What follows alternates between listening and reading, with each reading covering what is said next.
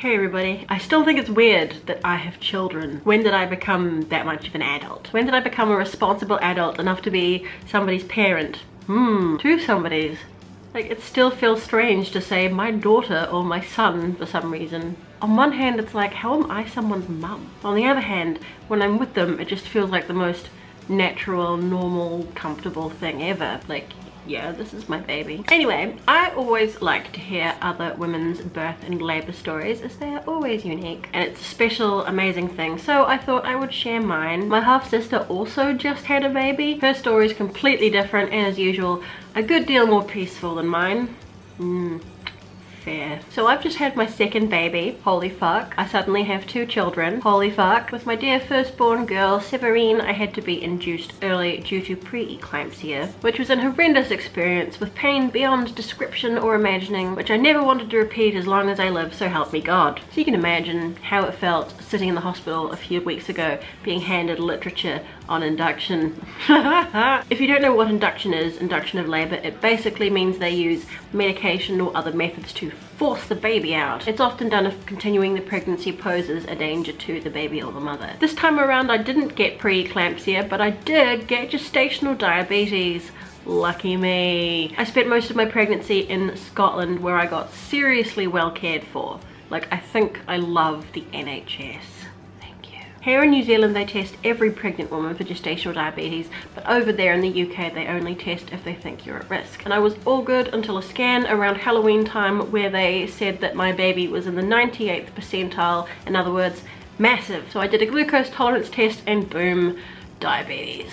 Gestational diabetes is like temporary type 2 diabetes, by the way. Immediately I started a special strict diet, which I absolutely hated, and pricking my finger 4 times a day to test my blood sugar. Fast forward a few weeks, I'm back in New Zealand. 2 more scans have confirmed my giant fat baby, and the risks of the baby getting stuck in the birth canal, his shoulder dislocating, need for a C-section, episiotomy, etc. are all being explained to me. I'm now pricking my finger 6 times a day and giving myself 4 insulin injections every day, and it seems that regardless of what I eat, my blood sugar is just out of control. When we came back from Scotland, before we found a place to live, we stayed for a couple of weeks at my dad's on his farm, and while there a tummy bug was doing the rounds. I got it, and being pregnant was the worst affected by it, and one day I just vomited up everything I ate or drank all day, which apparently irritated my uterus. 2 AM after many hours of lying in bed and wondering if what I'm feeling are contractions. I realized that they are contractions and decide to go to the hospital. So they admit me, do a bunch of unpleasant and painful tests, declare that they are real contractions but don't seem to be gaining in intensity. I was only 35 weeks at this point. A nurse came in to prep us about the NICU stay that our premature baby was about to have. Fortunately, 24 hours later the contraction stopped and I was able to go home. Unfortunately, I spent the next few weeks with non-stop Braxton Hicks contractions, which are kind of like mini ones that feel a bit like you're doing sit-ups all the time. So I'm feeling half dead, extremely sore and annoyed at having to stick needles into my body 10 times a day, and I'm being promised a baby that's going to be at least 10 pounds, more like 12. Anyway, as much as I really never wanted to be induced again, apparently I had no choice. I would just love a natural labor experience. Like, what is that like? What's that like? So off I went. If I remember rightly, I was given a medicine called misoprostol, however you say it, of which I was supposed to receive 8 doses throughout the day. But it seems that maybe I'm just quite sensitive to hormone-based medicines because I only needed 2 doses. During the day, I chatted to a fellow inmate in the bed opposite mine who was there for the same exact thing. We were both induced at the same time in the morning. I can't believe you're watching this. Hope you and your baby are doing well. After the first dose, I wandered down to the supermarket for some snacks, but after the second dose, I couldn't believe that only a few hours earlier I'd been just happily walking about the supermarket. Like last time, I refused an epidural. My panic disorder will not allow me to have a massive needle put in my spine and like a thing left there. I just, no. I had gas and air for a few hours, which was my only pain relief. though it's not super effective and it really makes your head spin, which actually also gives me anxiety. Ooh. I had asked for some other method of pain relief, but they said nothing was available. It wasn't long before the pressure on my pelvis was so intense and painful that I couldn't sit upright. I couldn't sit on the Swiss ball they'd given me. I couldn't stand up. I really didn't want to lie down. I wanted to be upright for gravity to help, but I had to lie down. The first few hours I breathed through the contractions like a fucking boss until it became impossible to do so. Like, I have a high tolerance for pain and am masterful at mental gymnastics, but this is some next level shit. My fellow inmate later said that she could hear me shouting from down the hall. Maternity wards are a funny place. There's a lot of screaming. Here and there you're lying down trying to relax and you just hear like a woman screaming screaming her lungs out just a few doors down. It's like, yep, that's gonna be me. That and like screaming babies everywhere being like, oh my god, existence. Carrying on, my body decided, like last time, to start pushing on its own. The midwives are telling me not to push because the baby hasn't even descended yet. Too bad.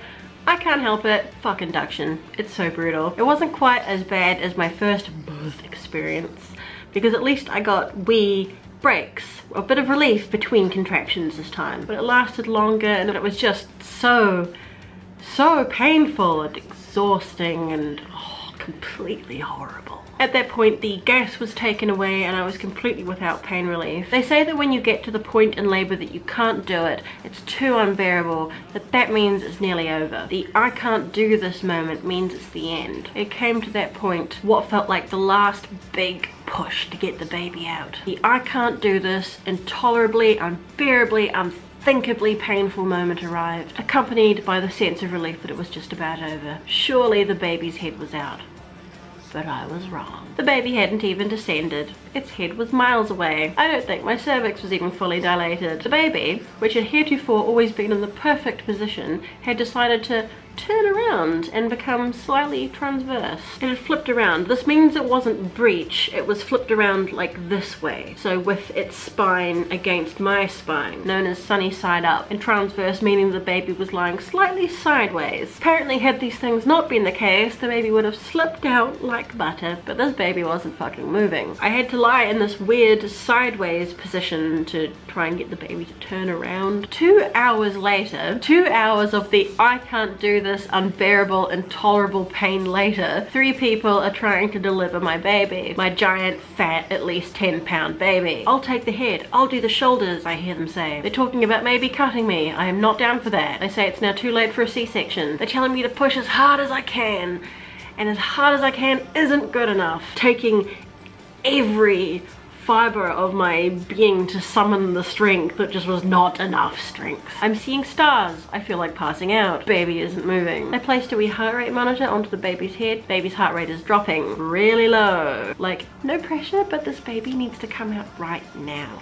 Low. Mr. Owl is at my side telling me this in the calmest voice he can do. Baby is not coming out. So they cracked out a ventouse, which is a funny word, and a sort of suction device that they put on the top of the baby's head to kind of suck it out. This worked, thank Christ. I'm handed at last a bloody, crying, wriggling baby, and I burst myself into hysterical tears because not only because I'm happy to see my baby, but also because I'm so relieved it's over. Unlike last time, I was actually able to hold my baby for an hour or so while they stitched me up and so forth. The baby had a mark on its head from the ventouse, but thankfully that was gone later that evening. It looked really funny. Anyway, the dangerously giant fat baby I'd been told that I was going to have turned out to be a perfectly average 7 pounds 12 ounces. His blood sugar was fine and mine finally calmed the fuck down too.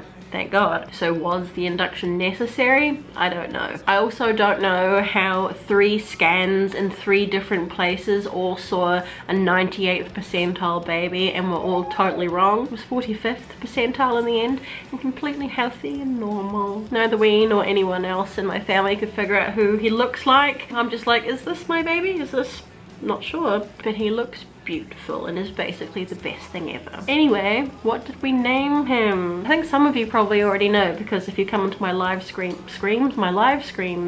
every week or so that I do, I have talked about it there. But for those of you who don't know, I had a name in mind since I was about 20 that I'd always wanted to use if I ever had a boy, and as soon as we found out that it was a boy, I talked Mr. Owl into it and he agreed that it was a nice name. I also think he might maybe be the only person on earth with this as a first name, even though it's a place. I'd originally heard it in a folk song by Scottish duo The Corries. I'm cool, I know. So our new baby is named Montrose. His middle name is Cyril, after Mr. Owl's granddad. I like Cyril, I think it's cute. He's sort of named after James Graham, the first Marquis of Montrose. This guy. His story is long and impressive, and you can Google it if you want to find out. I do call him Monty for short, which I've always liked. People are like, oh, he might get called Monty. I'm like, oh, that's fine. I like that. I love that name. The song that inspired me is called Whores of Cromdale, and I'll link it below in the comments if you want to listen to it. I hope you like the name. Tell me what you think of it. He's a lovely wee chap, and he's smiling already, and it just melts my soul every time he does it. It's so cute. Severine thinks he's the most exciting thing ever. She keeps going up to him and going, baby, baby, and like trying to grab him and grab his face, poke him. Yeah, so now we are a family of 4. Wow, we're like a whole proper family. Nice. 2 more people exist because I made them with my body. Wow, weird. Montrose Cyril is my son. Feels weird to say, but I just love him so much. It's ridiculous. Thank you for listening to my story. Childbirth really is absolutely horrible, but it's, you know, 1000% worth it. Gotta make new good people somehow. If you have not already done so, please subscribe to my channel. It makes you cooler. If you happen to have a remarkable birth story yourself, feel free to share it with us in the comments if you want. I mean, I had a kind of medium experience overall. It wasn't like terrible, it wasn't beautiful, it was just, it could have been worse, it could have been better. I guess it doesn't matter, it's done now. Will I do it again? I hope so. I really do hope so. Next time I think I'll take the drugs. Fuck it, I just don't want to do that again. It's just so awful. I don't want to do that again. I want more children, but oh, it's so awful. Anyway, take care of yourself, be nice to each other, stay amazing, and I'll see you next time. Bye.